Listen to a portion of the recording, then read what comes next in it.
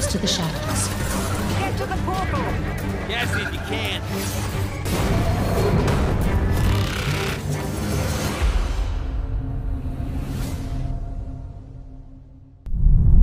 Yo, what's up guys, it's iJust Games here, and welcome back to another video. Today, well, the new premiere of the new Monsters and Mortals DLC just got released, and you already know what we about to do. We about to react to it. So without further ado, let's get it.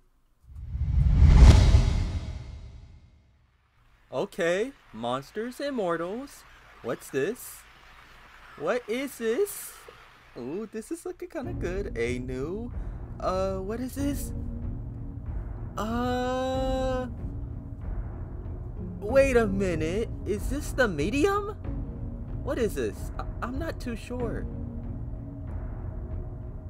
In my restless dreams, I see that town. What? X Silent Hill! I knew it! I made, bro! Yo! I knew it! I knew it!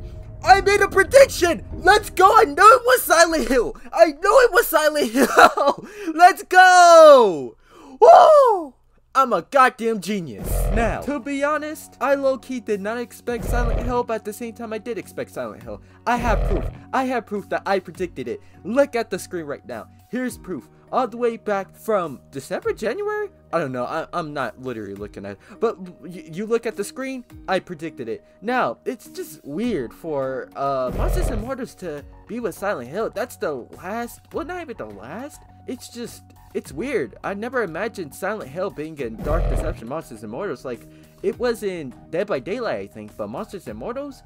I wasn't thinking that much, but guess what? It's here. We're getting a Silent Hill DLC, and it's going to be lit. Maybe Pyramid Head might come around, slicing us in half. Who knows? Oh, you know what's really funny? Vince, on his Twitter, the developer of Dark Deception and Monsters and Mortals, he was posting a lot of tweets about Resident Evil and Silent Hill, like, oh, what's your favorite game? What's this? What's that? I'm sitting here thinking, I should make a video on that, because, you know, he's tweeting a lot about Silent Hill and Resident Evil. You never know, maybe they might become DLCs, but I decided not to, because I thought, nah, it'd be stupid. The evidence isn't really there. But guess what? Those tweets mean something. So the next time Vince tweets something about a DLC and starts mentioning like 2 other games, start tweeting a lot, we gotta pay attention. Cause those tweets, future tweets or whatever, about that future game, future DLC, might be a future DLC of the game. I'm just surprised that I actually predicted it. It's just, wow, man, I got psychic powers. Actually, I don't. I'm kind of dumb. But you know,